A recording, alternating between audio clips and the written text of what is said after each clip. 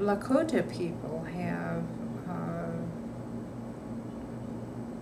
a belief that we need to adopt the characteristics of other beings, you know, because we're so frail. An example is that, you know, I noticed that the dragonfly was something, I didn't find it on women's gear. I've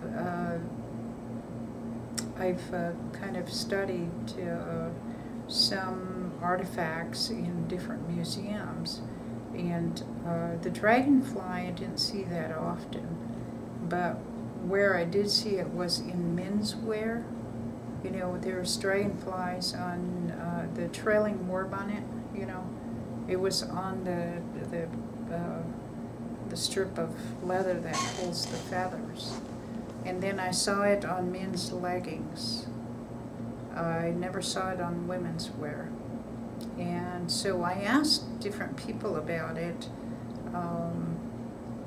why the Tuswecha was on, you know, what the significance of that was. And, you know, some responses I got were that, you know, the Tuswecha is very swift and very agile. And that is what the characteristic they desired for the warriors. And so that's why they beaded Tuswecha on the men's wear, things that they may wear to battle. Sure. And I think that different, even names that were given to, you know, to people, they would name them after some animal whose characteristics, you know, either the human mimicked those characteristics or they desired those characteristics. One concept I heard was that Lakota were tatanka iachi. Iachi is to want, to be like. And they say that Lakota were tatanka iachi, you know, because of that story about the common origin of the buffalo and the people. You know, the buffalo, or the blood clot in the buffalo. Right. I heard the same story about the beings emerging from one cave, and they survived on the surface, and they came back for the rest of the beings, and it was the buffalo and what eventually evolved to be humans.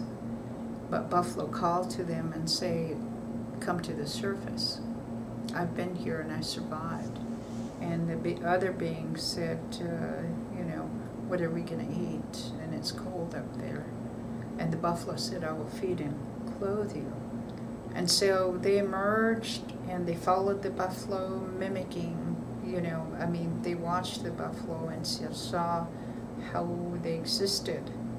And so, you know, the belief emerged from their tatanka iachi.